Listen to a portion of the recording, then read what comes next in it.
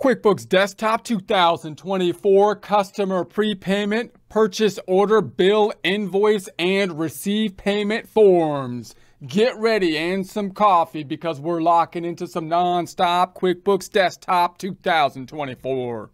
Here we are in QuickBooks Desktop sample company file we set up in a prior presentation using the enterprise version of the QuickBooks Desktop software so we can practice using the unearned revenue new feature within it. Under the View tab, we've got the hide icon bar selected, the open windows selected, open windows open on the left-hand side. Under the company dropdown, we have the home page open.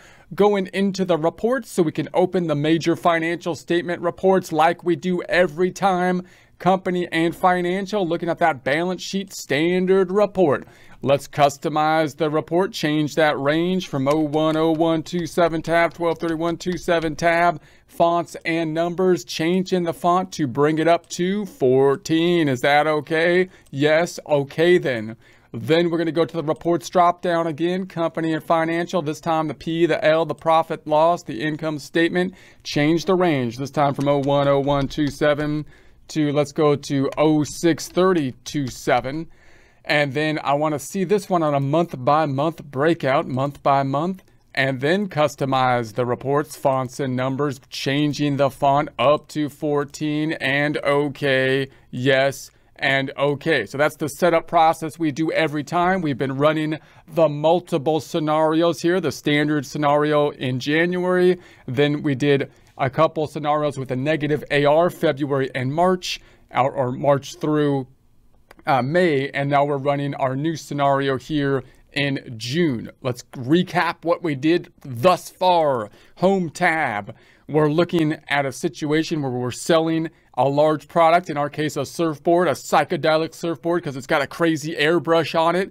And we want to then, we made an estimate for it. So we're imagining the customer came in, wanted the surfboard, we made the estimate, and then we made a sales order, which basically locks in the estimate that has been made. And then we asked for a deposit because we're going to go up here and order the custom surfboard. And we want to make sure this guy's locked into the sale. So then we jumped over and received a payment, skipping, as the arrows are saying here, the invoice. So usually when we do that under the old method, that would make a negative AR, which would be okay from an internal reporting standpoint or bookkeeping standpoint, but for external reporting purposes causes a problem because it should be a positive liability. And so the new method, QuickBooks allows us to make a positive liability. So let's just check that out.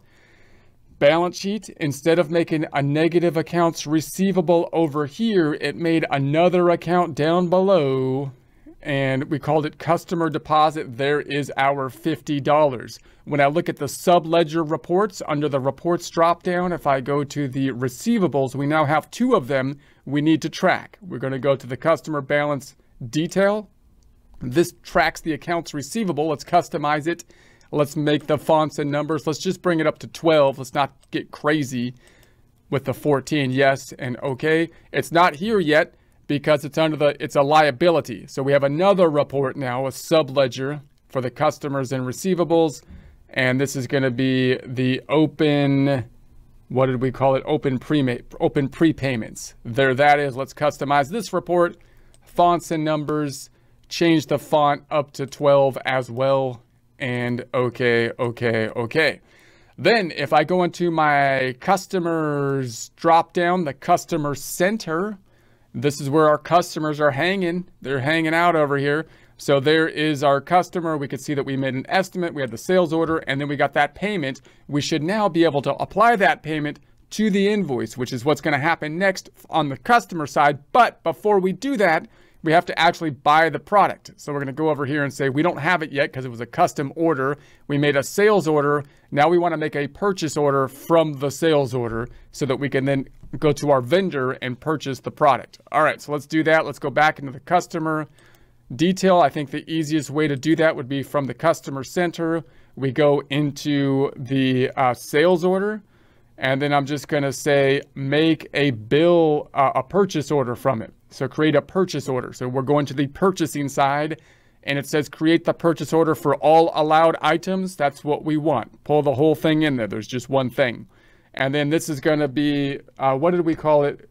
Customer prepayment vendor, which is a funny name for a vendor, but I'm just trying to say everything has that name so that we can tie it to this scenario that we're running out.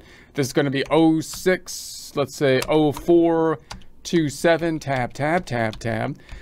This is another internal document, not going to record anything. It's only for $100 because that's the cost of the surfboard, not the sales price, which was $175, and no sales tax is being applied here because we're going to apply the tax on the sales side. Internal documents that we could track in Excel. This is just going to be the PO or purchase order. Purchase order, no financial transaction happening. We track that internally, so I'm just going to save it and close it. Where do we track it internally? Closing this out.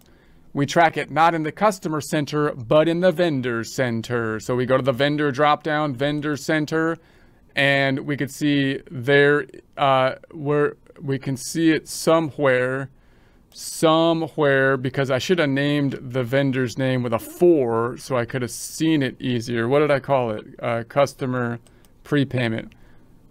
So I should have put a 4. That's what I was doing before, but that's okay. Here's the open purchase order. And then the next thing would be, we would have a bill that when we receive the surfboard. So let's do that. I'm going to double click on this. And we could say create a sales receipt. I'm just going to go directly to a bill. I'm going to close this out, home page. And let's say now we're going to receive the inventory with a bill. So we got a box with a surfboard in it. It's got a psychedelic air breath that was ordered for, and we want the, and it's got a bill with it. So this is going to be the customer, the vendor, what did I call it? I called the vendor customer prepayment vendor. And then it says there's an open purchase order. Do we want to add that? I'm paraphrasing. I'm going to say, yes, we do. I would like to do that. QuickBooks, thank you for asking. This is going to be 06.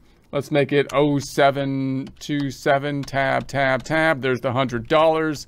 And there's the item down below. Now, what's this going to do? It's a bill. And therefore, it's going to increase the accounts payable. That's what bills do. It's going to increase the subledger for this vendor, and